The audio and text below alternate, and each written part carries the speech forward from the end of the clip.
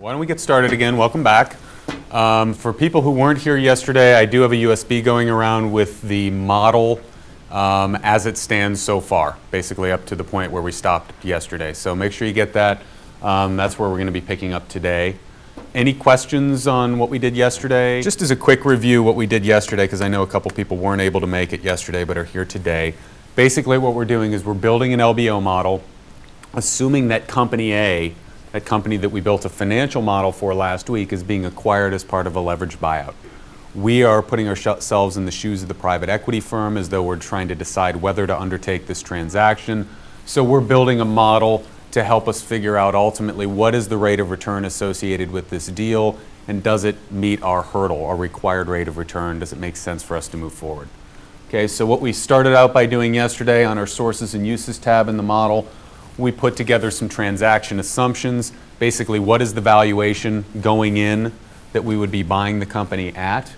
And again, as I explained yesterday, we're taking a bit of a simplistic approach here in that we're just assuming a 6 times EBITDA multiple for our purchase multiple. In reality, we probably would have done a full-blown valuation in order to figure out that $360 million is in fact the right enterprise value to be valuing this company at for the purchase. Once we had that, we completed what we call a sources and uses of cash schedule, basically figuring out what are all of our cash needs in connection with the transaction. We have to buy out the equity, we've got to refinance the old debt, we've got to pay some fees. And then on the other side, on the sources side, how are we going to fund that? How are we going to finance those cash uses? We're going to do so between a combination of debt as well as some of our own equity. And as it turns out, we're levering this deal 4.5 times on trailing 12 months EBITDA. That is, our debt represents a multiple of EBITDA of 4.5x. And as a percentage of the total capitalization in the deal, we're financing at 72% debt, roughly 28% equity. We also specify all of our interest rates for each piece of our debt. Revolver, term loans, senior bonds all pay interest in cash interest at the rates that are stated here. And then our mezzanine piece, our unsecured notes with warrants, we're paying our interest in kind. That is, we're going to accrue it to the ending balance each year and eventually pay that when we sell the company.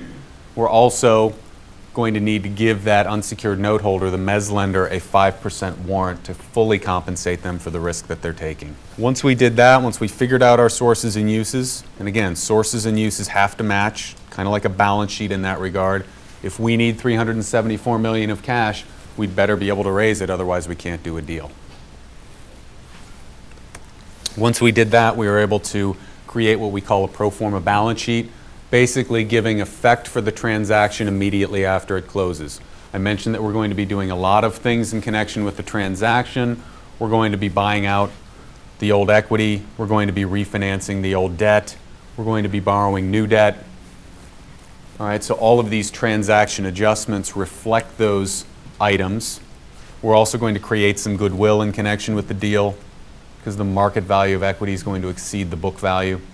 We're also going to create some amortizable intangibles. We're going to be able to keep some of those financing fees, put them on the balance sheet, amortize those over time.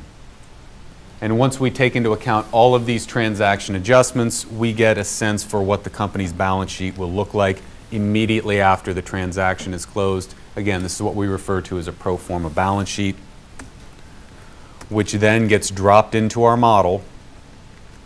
And as I explained yesterday, we're taking the same model that we built last week for Company A, we're modifying it for a leveraged buyout. So those numbers in the projected financial statements that you see out here should look pretty familiar. It's what we built last week. What we're doing here, we're dropping the pro forma balance sheet in to this new column. And all of our balance sheet changes going forward from a cash flows perspective will be keyed off of this pro forma balance sheet. All right, our debt schedule is going to be built using these new debt figures. All right, we'll take that into account later today. This is basically where we left off. What we're going to do now is we're going to pick up. We need to start at the very top of our financial statement, our financial model, and work down basically line by line and see and ask ourselves in each case, how does this transaction affect this individual line item? All right, do our sales change? Do our cost of goods sold change? Does our COGS change? Those are depreciation, our amortization, etc. We're going to go down all the way through income statement, balance sheet, cash flow, debt schedule. In the debt schedule, we're going to add some line items for that new unsecured, that mezzanine piece, or actually the senior bonds are a new addition, so we'll make room for that in our debt schedule. At the end of the day, though, we will have a balanced model, a completely working integrated cash flow model. Our balance sheet will balance as it did last week. Once we have that, we can figure out what do we expect to sell the company for after 5 years. We're going to key off of latest 12 months EBITDA in that last period, figure out how much equity is going to be left over to be split between us, the PE firm, and that mezz lender who gets the 5% warrant. Once we know our cash flows, we'll calculate returns. IRR to us, IRR to the mezz lender. That will help us determine, do we want to do the deal? All right, so that's kind of a 2-minute overview of what we've done, what we're doing. At the end of class today, we'll also use this. I'll show you how to use this analysis as a fourth valuation methodology. All right, so let's go back to our model tab. And like I said before, we're going to walk straight down, ask ourselves, how does each individual line item get affected? All right. As we talked about yesterday, we're not going to be changing any of our operating assumptions. Okay, we're going to assume, for example, that a revenue growth rate of 5%, cost of goods sold as a percentage of revenue, 40%. All of those operating assumptions we had last week, we're basically going to assume that we buy off on them. All right, we're really going to keep this a little more simple and focus only on items that get changed as a result of the transaction itself. So sales don't change, cost of goods sold, gross profit won't change, our depreciation won't change as a result of the deal. The first thing that we're going to have to make a change to is amortization. And I mentioned last week we did not have any amortization at the time, but we did set up the model to accommodate that because I anticipated that later on we might need that. This is where we need that. Because we have those amortization, those financing fees that have been capitalized, those will get amortized over a 5-year period, our intended hold period on the deal. This is where we're going to need to reflect that amortization expense. The way we're going to do this is actually on the assumptions page, because that's how we originally set up the model. Our model is linked back to our assumptions page. We're going to change our assumption here. It will flow through the model. Right. So if we go back to our assumptions tab, and if we go to line 14, to row 14 on our assumptions tab, between amortization and SG&A, first thing I want to do is insert a row. So Alt-IR will insert a row, okay, using the shortcuts we talked about yesterday. And I want to type in this new cell, amortization period in years. And in B14, let's type in 5. Actually, you know what? Let's put it in H14. That's already formatted blue. Type in the number 5. And right now, the formatting on this should be, you'll see that it's in dollar signs. We need to change that formatting. That's not a dollar amount, that's the number of years over which we're going to amortize those fees. If you go up, you can go to your comma icon, or you can hit Control-1 and get the pop-up window. I think in this case it's a little quicker to hit the comma icon. Right. Just so the dollar sign goes away. And now that we have that, what I want to calculate is the amortization expense for each period. Again, on our pro forma balance sheet, we have $8 million in fees, financing fees that got capitalized. They'll be amortized over 5 years. So for each period, what I want to do is take those fees, so equals F16 on the pro forma balance sheet. I want to lock on that, because I'm going to copy that across, divided by that cell we just populated, H14. Also lock on that. And you should get 1.6. So again, that formula equals F16 on the pro forma balance sheet, lock on it, so hit F4 to lock, divided by H14 on this assumptions tab. You'll also lock on that because we're going to copy that across. You should get 1.6. Change the font color to black. This is no longer a hard code. This is output. and then you can fill that to the right. Control R to fill right. Same command we used last week. And this is what your model should look like right now. You should have 1.6 million of amortization expense in each year. It should be formatted black because it's output. Okay, now the way we set this up is our model linked back to these numbers. So now when we go to our model tab, control page down will take us to our model tab. You should see in your amortization line item 1.6 million every year. So that additional expense is rolling in, getting taken out in the calculation of EBIT, but then getting added back for EBITDA.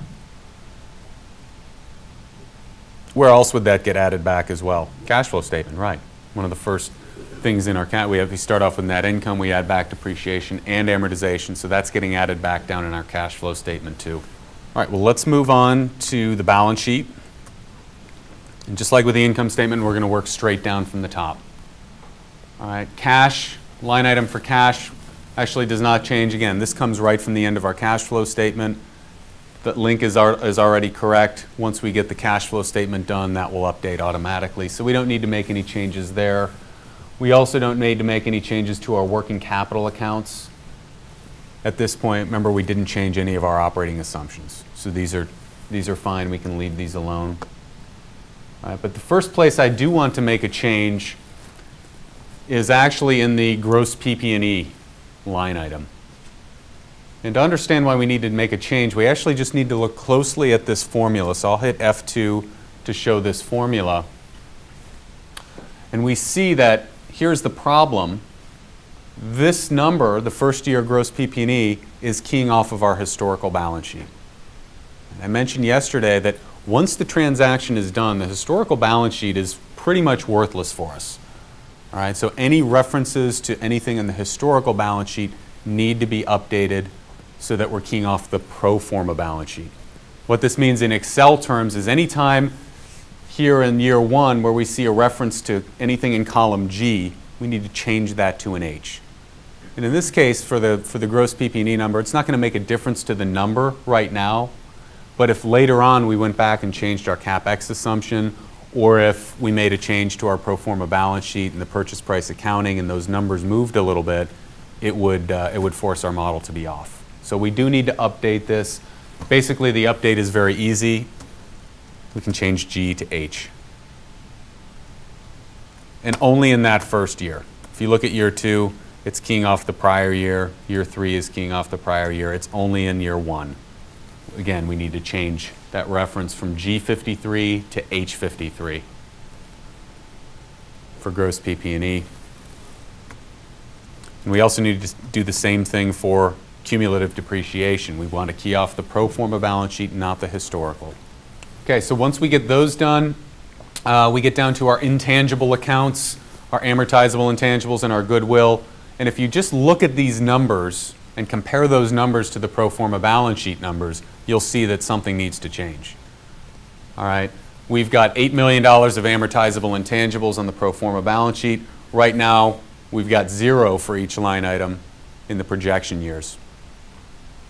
All right, in our pro forma balance sheet, we also have $70.2 million of goodwill, but we only have 5 in the projection years. We need to make some changes here and update those figures. For the amortizable intangibles, basically what we need to do here is we need to take into account the amount that's on our pro forma balance sheet, and then we need to amortize those as we've already done in our income statement every year. All right, so each year, this is going to go down by that 1.6 million that we just calculated. All right, it's kind of like if we set up depreciation, or how we look at accumulated depreciation. We take last year's balance minus, or we take into account this year's depreciation expense. Here we're going to take last year's amortizable intangibles, so H57, minus this period's amortization expense, or minus I-17. Okay, so that formula again, H57 minus I-17, last year's balance minus this year's amortization expense. And as we would expect, we get 6.4 in year 1. It just goes down by 1.6. We can fill that to the right. F9 to recalc. And now you should see those amortizable intangibles being fully amortized down to 0 by the end of year 5. Consistent with our assumption. Remember on the assumptions table we said we'd amortize them over 5 years, so at the end of 5 years they'll be 0. And then for goodwill, it's an even simpler update, and we can see exactly what the problem is when we open up that cell formula. We see it's keying off the pro forma or the historical balance sheet, just like we did up above when we did our gross PP&E and our cumulative depreciation. This needs to now key off the pro forma balance sheet. And we only need to make that change in year 1. So if you change the G to an H in year 1, hit F9 to recalc, all of the subsequent years will automatically update. Remember, we can't amortize goodwill anymore, so that balance is just going to stay flat. Like I said yesterday, today we're going to be doing really just a lot of Excel work. There's really not much finance that we're doing from this point out. It's basically just Excel, updating a lot of links, references, as you saw yesterday, inserting rows, inserting columns, reconfiguring our worksheet to accommodate the things we need with respect to the LBO model. And so LBO modeling really isn't that difficult. You pretty much understand all the finance you need to understand right now. It can be a little tedious though with all the Excel. Okay, let's keep moving on. The liabilities and equity side of the balance sheet. Again, our working capital liabilities, AP, accrued liabilities, other current liabilities, no changes. Remember, those operating accounts are going to stay the same. All right, first place we do need to make a change is the existing debt. Remember what happened to the existing debt when we closed the transaction? This debt was refinanced. It was paid down to 0. It's never coming back. So we need to have 0 balances out here for these projection periods. Easy way to do that is, say for the revolving credit facility, just set year 1 equal to the pro forma balance sheet amount. So in year 1, say equals H68. We can fill that to the right, and we can also fill that down. At the end of the day, our goal is to have all of these be zeroed out. It got paid off. It's never coming back. Moving right along. On the new debt, what we're going to do here is, rather than create a whole new debt schedule and insert 40 or 50 different rows and start that from scratch, we're actually going to, when we get down to the debt schedule, we're going to use everything we've set up here to calculate the interest expense and the amortization on our new debt as well. All right, so we're going to use a lot of what we've already set up in this model. So what I want to do is actually in the balance sheet, I'm going to link down to these ending balances in each of the situations where I can do that. And then we'll update those numbers later today when we get down to that. So for the revolver, for example, what I want to say is equals I-125. It's that ending revolver balance. And right now, I know the number is wrong. We're not going to have 172.1 million. Right, but the link we want to establish now so that when we update the debt schedule, the values will automatically update properly up above. So for year 1, revolver equals I-125. For our term loan, it should be equals I-132. Now for our senior bonds, remember in the old model we didn't have any senior bonds. We had a revolver, we had a term loan, we had an unsecured piece. We didn't have senior bonds, so we don't have a place in our debt schedule to amortize or calculate interest on the senior bonds. What we need to do here is I need to leave a placeholder. Okay, I need to leave a reminder for myself that when I make room for the senior bonds in the debt schedule, when I complete the analysis of the senior bonds in the debt schedule, then I'll have something to link to. But right now I have nothing to link to. What I'm going to do is I'm just going to color this cell yellow.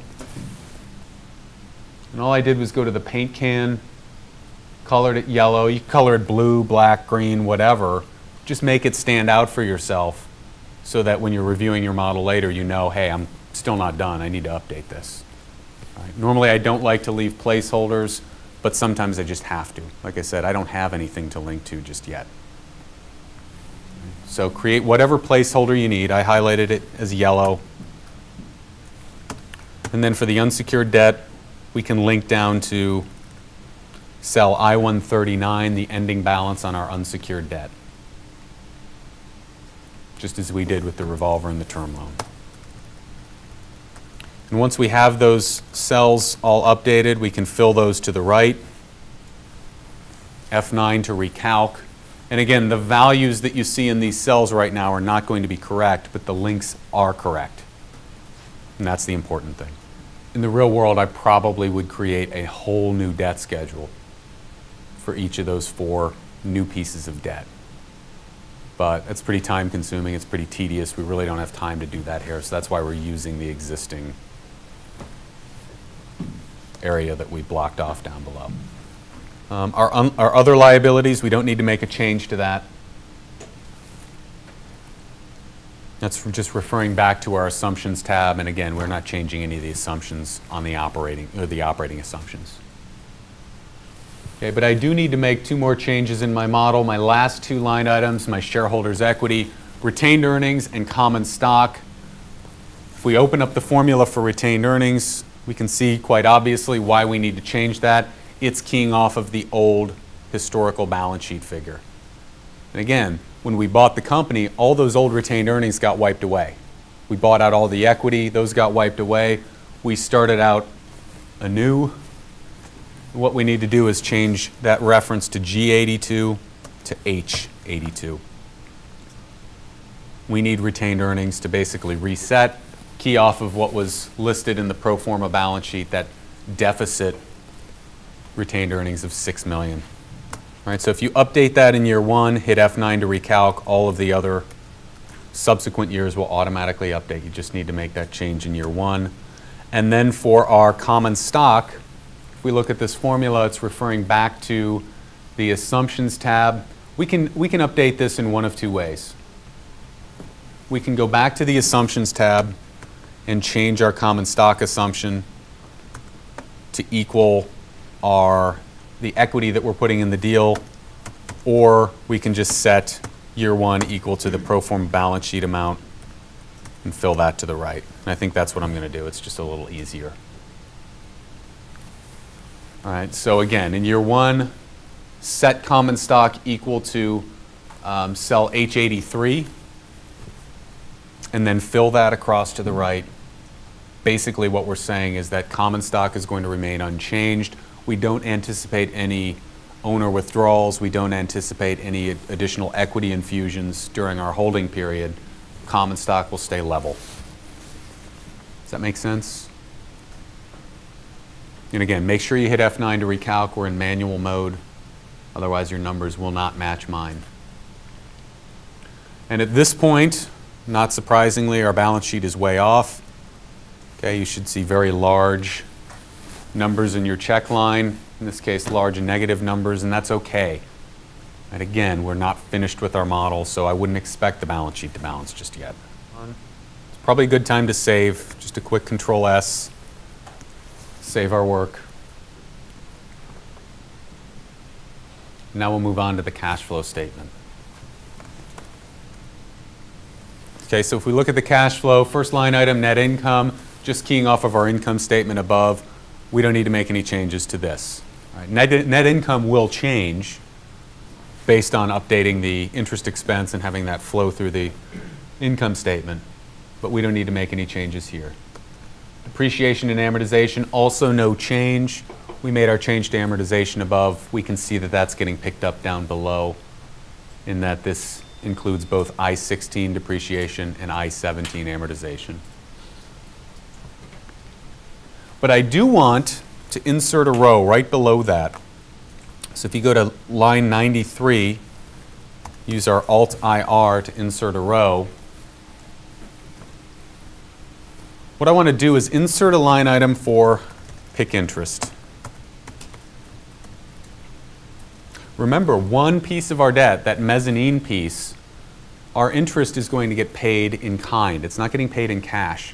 You can think of that as almost like a depreciation or an amortization figure. It's an expense that runs through the income statement, but it's a non-cash expense. And as we know from accounting rules, we need to add back non-cash items in our cash flow. So once we calculate our PIK interest later today in our debt schedule, we're going to want that to be added back here. Okay, so we've made room for that. I also, because at this point we don't have anything to link to, I'm going to leave another placeholder. Just a reminder, visual cue telling me that once I get my debt schedule done, I still need to come back and establish that link. Does everyone understand why we're doing that for PIK interest? Okay. Well, let's look at our working capital items now. And if we look at the very first working capital item, accounts receivable, if we hit F2 to look at that formula, we see that indeed this is still queuing off of our historical balance sheet. We see a reference to column G. Remember what I said earlier, anytime we see a reference to our historical balance sheet or column G, we need to change that to H. And there's two ways I could do that. Number one, I could go through and each line item I could change to H, do that one by one. What I'm going to show you how to do though is to do this real quickly using a find and replace within Excel. All right, so the first thing I want you to do, select all of these working capital items in year one only. Again, to select multiple cells, hold down Shift, use your down arrow key, select that range. Then what I want you to do is hold down Control and hit H. Control H is a shortcut for find and replace. And I believe it also works in, I believe that shortcut will also work in Word, PowerPoint, etc. So kind of a nice shortcut to use. You should get a pop-up box like the one I've got here saying in line 1, find what, and then in line 2, replace with whatever we specify. And in that find what line, I want to type G, replace with, I want to type H. Make sure, this is really important, make sure you've only selected that range of cells that we mentioned a moment ago. Okay? If you do a global find and replace, every G in your model is going to be changed to an H. Anytime it happens in the text or in the cell references, so be very careful. Make sure you've selected only that range. Find G, replace with H. Then you can tab over until replace all is highlighted, hit enter. You'll get a pop-up here saying Excel has completed its search and made 7 replacements. Which makes sense. We selected 7 cells. Each had 1 G. So it got replaced. And now if we look at any of those cells in year 1, you'll see that we've got no references left to column G. All right, just kind of a quick and easy way to do a find and replace. And we only need to do that in year 1.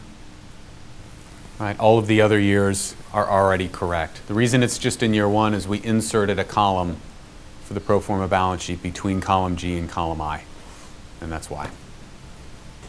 All right, so that gets us through our cash from operations. Cash from investing section, we actually don't need to make any changes. Again, all of our operating assumptions stay the same. If we did want to make changes, we'd make them on the Assumptions tab, not here. And then lastly, our cash flow from financing section. If we look at that change in revolver formula, first of all, there are 2 problems here actually. Right. Number 1, when you hit F2, you'll see that that formula includes a G. So there's some reference to the historical balance sheet, so we know that's wrong. But secondly, if we look at the row number, row 68, if we scroll up, row 68 is our old revolver. Remember that old revolver goes away, it gets paid off. So what I want to do, rather than editing that formula, I'm just going to overwrite it. And what I want that formula to say is equals, what is that, I-120, or I-73, examining changes in the new debt, not the old debt. And I want to be keying off our pro forma balance sheet, not the historical one. All right, so for that change in revolver, let's just overwrite that formula. Type in equals I-73 minus H-73. So that formula should be equals I-73 minus H-73. What I want to do is I want to fill that across to the right, because that's going to apply in every year. All right, so fill that to the right, and then I want to fill it down 1. And only 1, because up in the balance sheet, the term loan is right below the revolver, so we can fill that down 1 and get that proper formula. Before we copy that to the unsecured debt line, we've actually got to insert a line for the change in senior bonds. So just fill that across to the right and then fill it down just one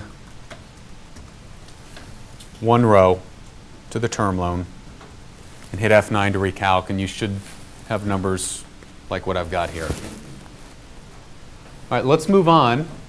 As I mentioned a second ago, we do not, as of this moment, we don't have a space in our financing section for the change in the senior bonds, so we need to insert a row.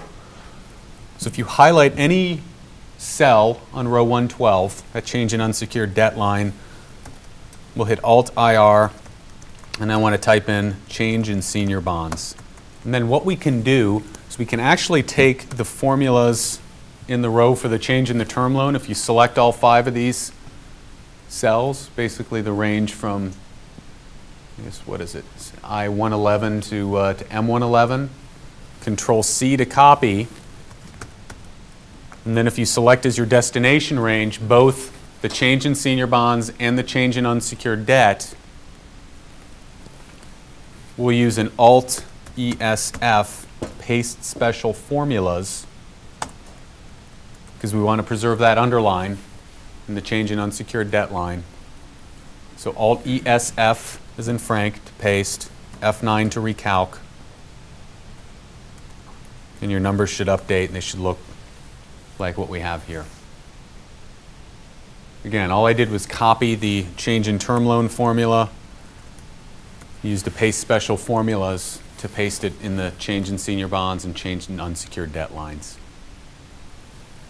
Okay, well that's really all we need to make as far as changes go in the cash flow statement. Our total cash flow line is just going to be change in cash from operations, cash from investing, cash from financing. We've already updated those.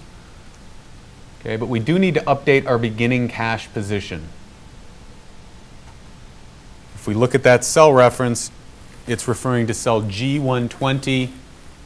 All right, we know now anything in G is the historical balance sheet. We need to change that to be linking to the pro forma balance sheet. So now I could do this one of 2 ways. I could just change this G to an H, and it would be referring to this cell here. But this cell is blacked out. Right? I know it's blank. There's no number in there, but if for some reason a number gets mistakenly entered in there, this is blacked out. We'd never see it. So what I'd rather do in this year 1, just to be safe, is say equals and then scroll up to my pro forma balance sheet and link to cell H47. It's just safer that way in year 1.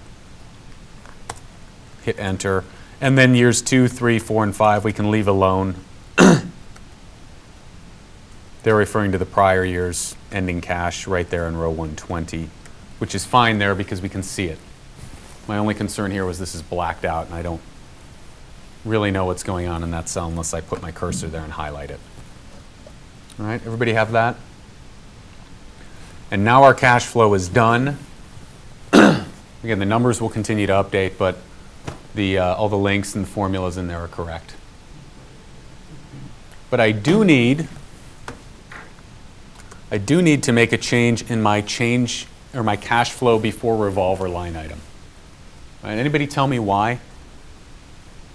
It's kind of a review what this represents, but can anybody tell me why I need to make a change in this cell? No, because we're, for our debt, changes in debt, we're referring to it right here.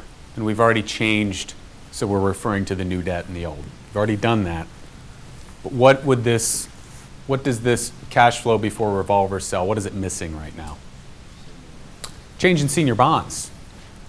If we F2 on that, open up that cell formula, we see that we've got our change in our term loan and change in unsecured debt. It's not referring to the change in senior bonds because they weren't there before. And so what I want to do is hit F2 on this cell, just like I did, And then at the end of that cell, type plus I-112. And you should see that change in senior bond cell get highlighted. Remember, this cell, this change in cash before revolver, needs to measure all of our changes in our cash flow before we look to the revolver. That also needs to include the senior bonds. So we'll change that in year 1, and then we need to fill that across to the right because all 5 years did not include that reference. Probably a good time to save as well. So just Control S real quick. And then we'll start working on our debt schedule. Okay, well, let's keep moving on. Let's start on our debt schedule. Let's work on a revolver. And the first thing we need to change is that first cell, beginning revolver balance. If we look at it, okay, obviously it's referring to the old balance sheet, so that's wrong. It's also referring to the wrong row number. Let's just overwrite this cell. I want to say equals. Beginning revolver balance is the same thing as saying last year's ending balance, last period's ending balance. So I want to link to my ending balance on my pro forma debts or pro forma balance sheet, which is cell H73. Just for year 1. Okay, year 2, 3, 4, and 5, those are each referring to the prior year's ending balance right there in the debt schedule, so we're okay there. Just change year 1 to refer to the pro forma balance sheet, cell H73. And hit F9 to recalc, otherwise your numbers won't match mine. Okay, our pay down drawdown line, no change here. We've got our minus min formula. Nothing's going to change with respect to that. Right, that's automatically figuring out what we can pay down or what we need to draw down or borrow. Our ending balance is correct. It's just the sum of our beginning balance and any pay downs or drawdowns. But as you recall, our interest rates have now changed. Remember last time when we first did this model, we had our interest rates. They floated off of LIBOR. Now the interest rates have changed. Our revolver interest rate, as we specified on our source and use tab, is now 7%, and it's a fixed interest rate. So what I want to do here is link back to my source and use tab. I want to link to that 7% and lock on that, and then I'll copy that across. So in year 1, I want to say equals. I'm scrolling up to my source and use tab, and I want to link to cell I-17 on the source and use tab, 7%, and then hit F4 to lock.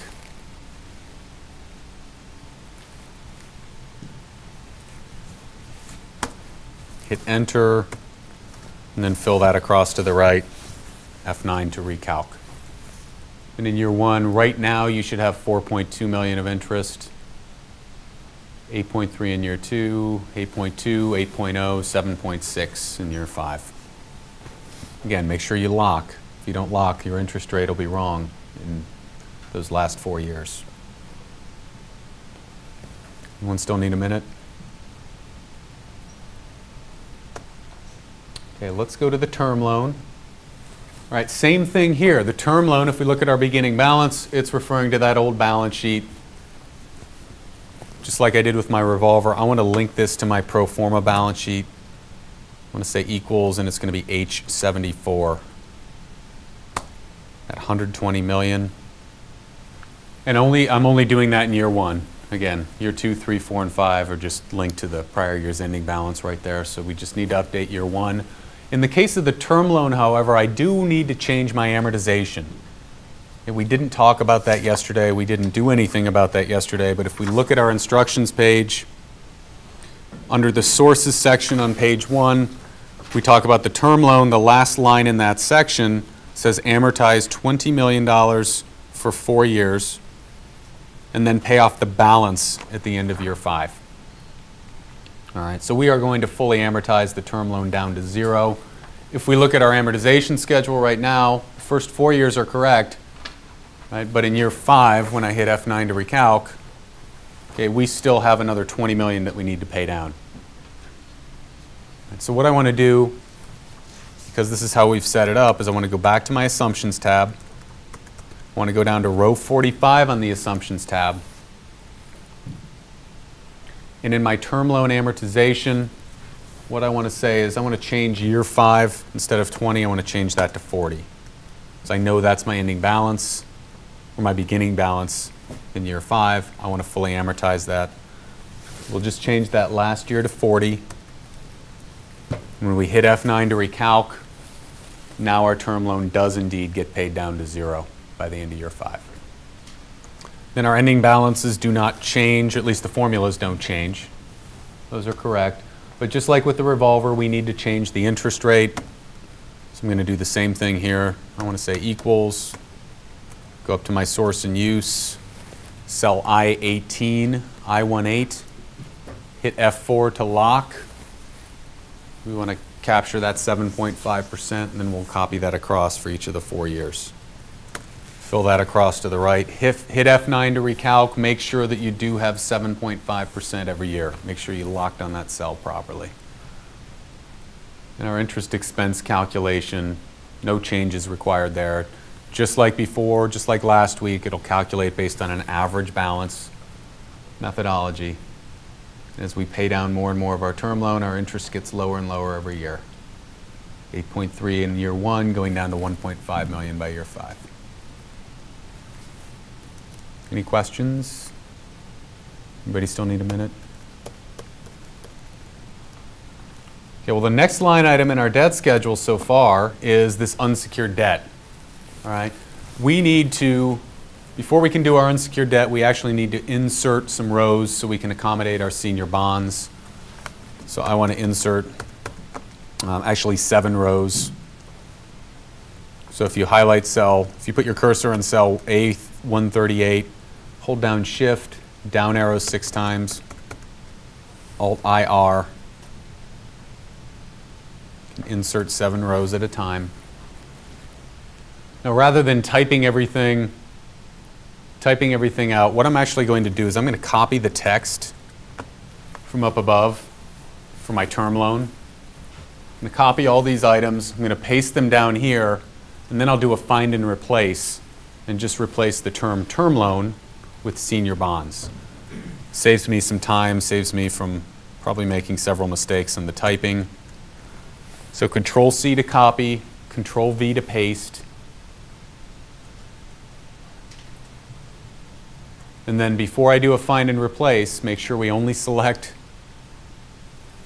Brian, these 7 cells here, where we just pasted. Control-H. And what I want to do is find what? I'm going to find the term, or the phrase term loan. I want to replace that with senior bonds. And replace all. And your debt schedule, the text in that section should now be updated. We've got a section for senior bonds. Next thing I want to do before I start putting numbers in here, or putting formulas in, is I actually want to copy the formatting from my term loan section as well. All right, this will just save me time later on from having to go in and reformat every single line item here.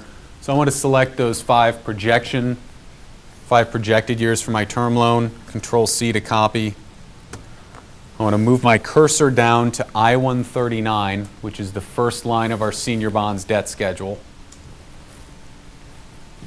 And I want to type Alt-EST, paste special formats. I'm pasting, but all I'm pasting are the formats. As we talked about yesterday, it's the same thing if you're used to using that paintbrush icon. All right, this is the keyboard shortcut to doing that. Just paste special formats. Okay. Well, let's start creating our debt schedule for the senior bonds. Senior bonds beginning balance, I want to say equals. I'm going to scroll up to cell H75. Just like I did with my revolver and term loan, I want to take this from my pro forma balance sheet. So I want to pick up cell H75, that 90 million. Okay, for my pay down drawdown, if we look at our instructions page, we have no amortization on these bonds. But like I said last week, I don't want any hard codes in this. On my model tab, this needs to be output. The way I'm going to incorporate this is I'm going to go back to my assumptions tab. And what I'm going to do is between my term loan amortization in row 45 and my unsecured debt amortization in row 46, I'm going to insert a line item for my senior bonds amortization. So highlight or put your cursor in row 46, Alt-IR to insert a row, and type senior bonds amortization. You can see why I don't normally type. And for each year, I just want to enter 0. As I alluded to last week, we try and set up our model to be as flexible as possible. As you get into a real live deal, deal terms change, debt terms change. Nothing is set in stone until a deal is closed. So if there's a change in our amortization, the way I'm setting up our model is that I can quickly and easily enter it here, and then that will automatically flow through to my model tab. So once we have that, let's go back to our model tab. And what we want to do is say in cell I-140, my pay down or drawdown in year 1, I want to say minus, control page up, H46 on the assumptions tab. That amortization that we just specified on our assumptions tab. And we can fill that across to the right for each year. Senior bonds ending balance year 1, we'll just take the sum of the 2 items above. The way we set it up, we can actually do that Alt equals as our shortcut for a sum function. So Alt equals will just give us the sum of those 2 numbers in I-139 and I-140. We can fill that across to the right as well. And then for our beginning balance in years 2, 3, 4, and 5, we're going to set this up the same way we did for our revolver and term loan. Beginning balance in any particular year simply equal to last year's ending balance. So for year 2, we'll say equals I-141. And then we'll fill that across to the right 3 cells. All right, well, let's specify our interest rate. Again, linking back to the source and use. In this case, cell I-19. Make sure we lock on that, so F4 to lock. We'll fill that across to the right. You should have 9.5% in every year. And then for our interest expense calculation, we can actually just copy our formulas down from our term loan section. Control-C to copy, Control-V to paste. Because these are all set up in the same order. These formulas just can be copied down. And when you copy those, hit F9 to recalc, you should get $8.6 million of interest every year for the senior bonds. 90 million times 9.5%. All right, let's do our unsecured debt. First of all, our beginning balance, same exercise as we've done before. We're going to link to our pro forma balance sheet. I want to link to H76, that's 60 million. If you hit F9 to recalc, you should see 60 million straight across. Beginning balance, no amortization, 60 million ending balance. When we get to the interest rate section here, remember this unsecured debt, interest is going to be paid in kind on this. But what I want to do is I want to set this up 2 ways. I want to set it up so that we can either have the unsecured debt pay interest in cash or in kind. Here's what I want to do. I want to go to row A151 and I want to insert 2 rows.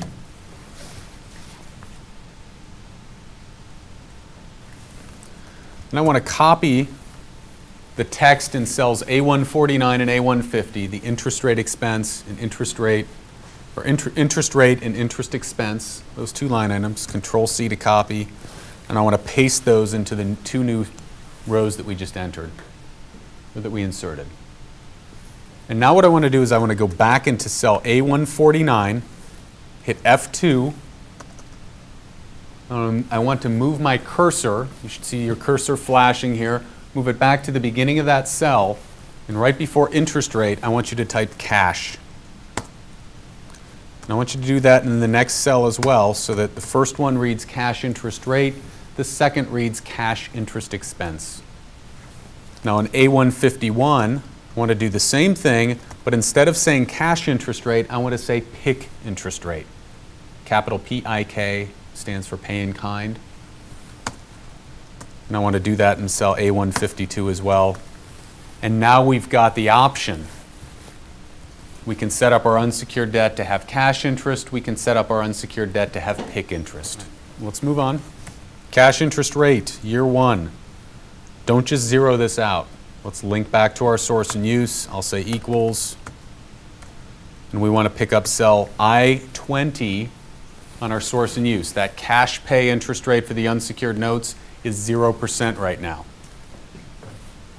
So I-20, lock on that, fill that to the right, F9 to recalc, and your cash interest expense should go to 0 in every year.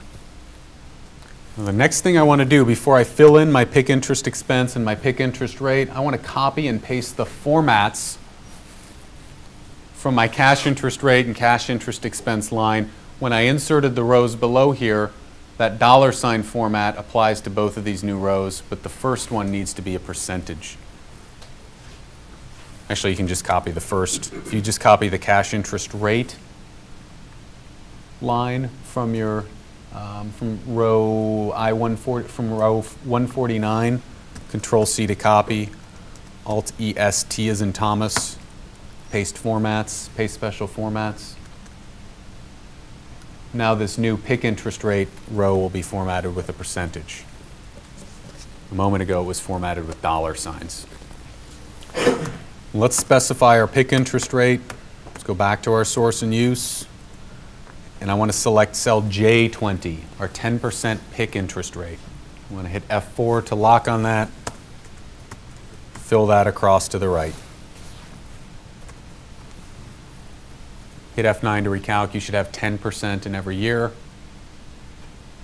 And now we can calculate our PIK interest expense. PIK interest expense is going to be calculated a little differently than how we calculate cash interest. Cash interest, remember, is calculated based on using an average balance, average of the ending and beginning. PIK interest we're going to calculate off of the beginning balance.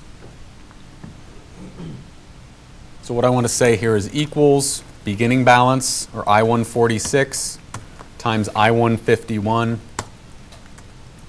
should get 6 million, and I want to fill that across to the right. Right now you should have PIK interest expense of 6 million in every year, so far. All right, but conceptually, this doesn't really make sense yet. Remember what we said about PIK interest is it gets accrued and added on to each year's ending balance. All right, we need to make one more change here to reflect that. For the unsecured debt ending balance, I want to hit F2, so I want to edit this cell. And right now it's saying beginning balance plus any pay down or drawdown.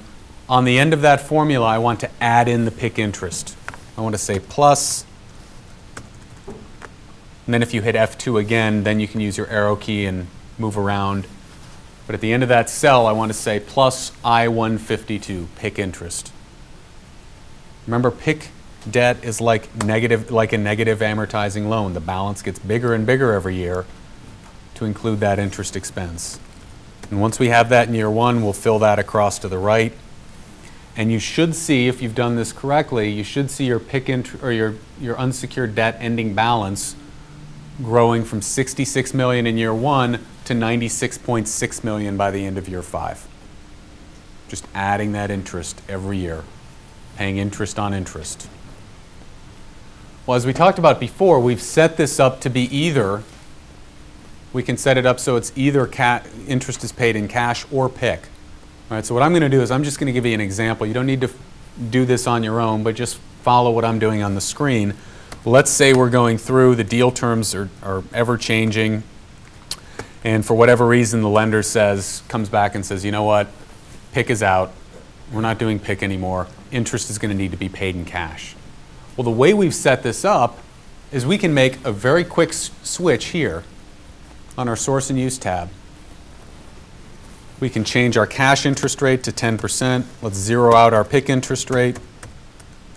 Go back to our model, F9 to recalc. And now we see that we're bearing interest in cash, not PIK.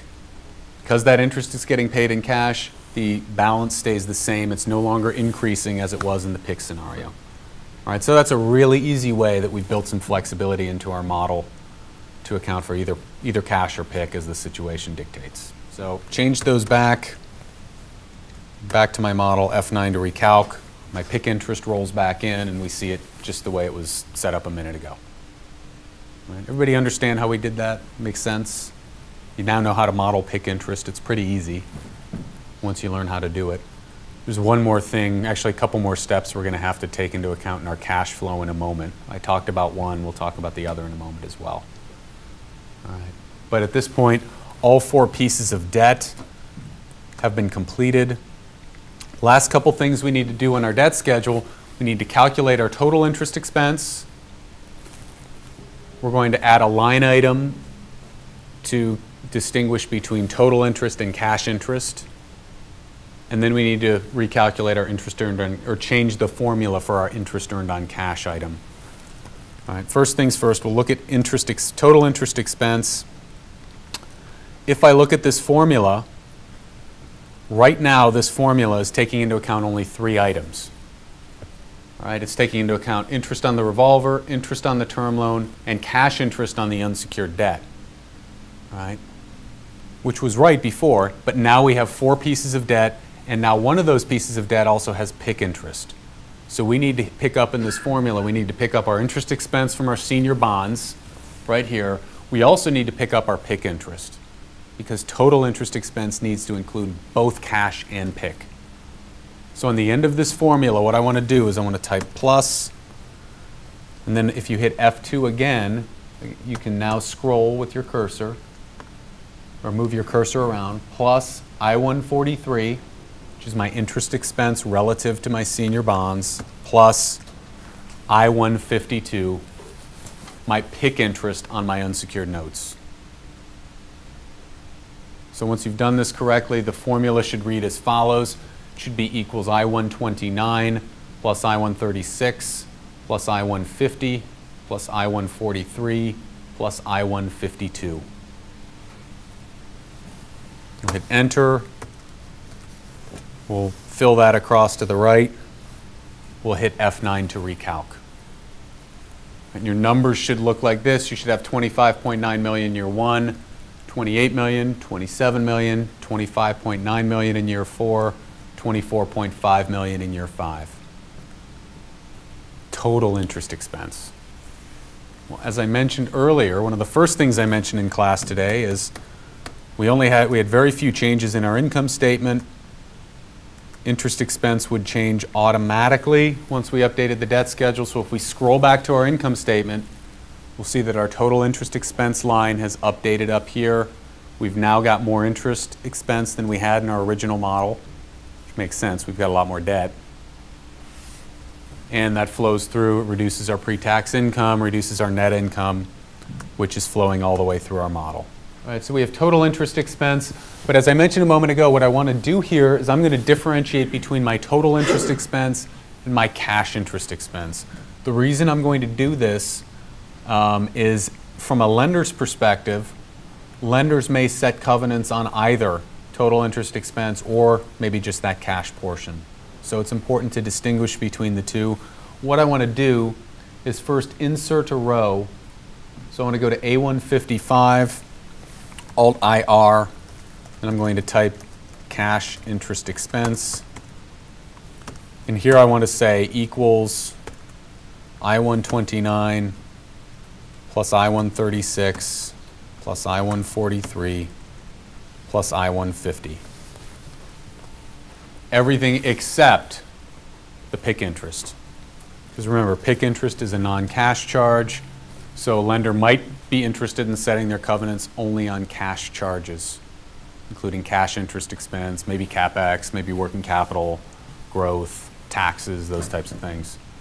And then the last item, interest earned on cash. Actually, it looks like this one is correct. I am checking, all I did was check this formula to make sure there was no references to column G. And as it turns out, we had set it up correctly to begin with. All right, so at this point, we're done with our debt schedule. But we still have a little work left in our model. We still have a couple placeholders that we need to fill in. All right, so we need to scroll back up. I'm going to go back up to my balance sheet to the new debt line item. Remember what I said earlier, senior bonds, previously we had nothing to link to in the debt schedule, now we do. So I need to create a link here to link to my ending balance on my senior bonds in each year. So in year one, I'm going to say equals, scroll down to my debt schedule, I-141 senior bonds ending balance, 90 million. I'm also going to get rid of the coloring in that cell.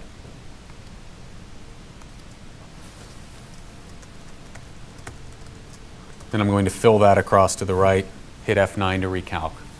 Just did the same thing there that I'd done for the other three pieces of debt. Next placeholder is my PIK interest in my cash flow. Remember, we need to add back PIK interest because it's non-cash. So what I want to say in year one, I want to say equals. I want to scroll down to that PIK interest line that I just put in my unsecured debt portion of my debt schedule. Cell I-152, so equals I-152, it's going to be that $6 million in year one. Also want to get rid of the coloring there because I've now completed that. Fill that across to the right. And now that's flowing through my cash flow statement as an add back. Now there's still actually one more item that I need to do here because I'm not completely done. And if we look down into my change in unsecured debt line item, we'll see what that is. Right now, our change in unsecured debt shows a $6 million change. Our unsecured debt is growing by $6 million. The way our cash flow is set up is it's taking this into account as though this is a borrowing. All right? But why is that unsecured debt why is that balance growing? It's our PIK interest. It's our accrued interest. It's not cash coming into the company. It's not a source of cash. All right? So just as we added it back up above, we need to back it out down below because it's not really a source of cash here. So what I want to do here is modify this formula. So I'm going to hit F2. I'm just doing this for the unsecured debt because none of the other pieces of debt have PIK interest. And at the end of that formula, I want to say minus I-152, my PIK interest.